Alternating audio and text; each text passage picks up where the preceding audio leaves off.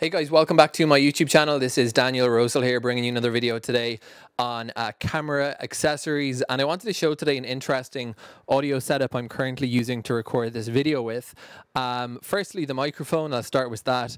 A Audio-Technica AT875R, which is a short shotgun microphone. It's not really intended to be used as I'm using it like an interview mic, but it is a terrific short shotgun. There aren't that many of them on the market I could find. I recently bought the Canon XA40, which is a really compact camcorder, and so I wanted a shotgun microphone that wouldn't kind of overwhelm the camcorder. So it's really great microphone, really happy with it. But that's not what I want to make the video about. I recently picked up an XLR wireless pair from Legato, and I went for a pretty budget XLR wireless system. That's what the top part you can see here. That's the transmitter, and the receiver is going into direct plug-in XLR to my XA40, about 60 centimeters in front of me here.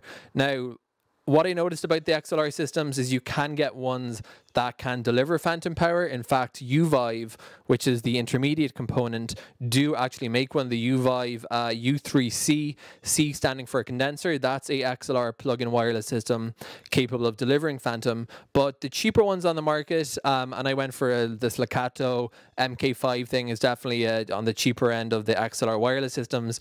They typically won't deliver phantom. So what happens if you want to use a microphone that needs phantom, such as the Audio-Technica I'm speaking into, which needs 48 volt of phantom power, but your XLR pair doesn't support phantom, and that is where the intermediate piece in this rig comes in. It's the Xvive, and I'm going to actually just kind of turn it around so you can see I'm using a really short XLR cable to keep this all tied together. It's the Xvive P1. And what this is, I did not know that these things existed until I Googled on Amazon something like phantom power injector. In other words, some kind of an electronic that its only purpose was to add phantom power into the receiving end and then pass through the audio signal. And this is just basically all it does. So basically, it's a battery. It has an input and an output side, XLR on either side. So I'm connecting, you can see the XLR transmitter directly into the output terminal here on the P1, and then on the input side is just that short shotgun microphone leading up into the microphone I'm speaking into. You've got 12 volts and 48 volt of phantom power and an on-off toggle, and that's all it does. It's a simple piece of gear, no need to make it complicated.